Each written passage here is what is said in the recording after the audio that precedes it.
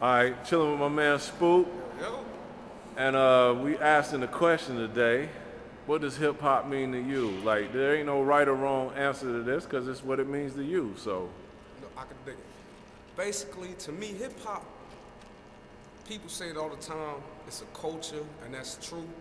It's such a true statement, you know what I mean? Because you have to think about when it first started. And it didn't first start in the early 90s or the late 80s. It started in mid 70s, late 70s. You feel me? Yeah. So by the time it got to the 80s, oh, this is gonna blow over. It's not gonna be here. Now, if you look, fast forward to today, hip hop's a $1 billion industry.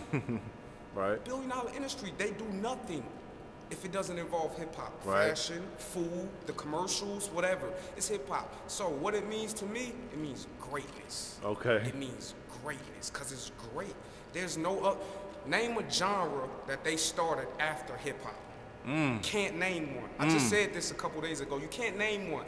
And any genre that started before hip hop, which one's still around?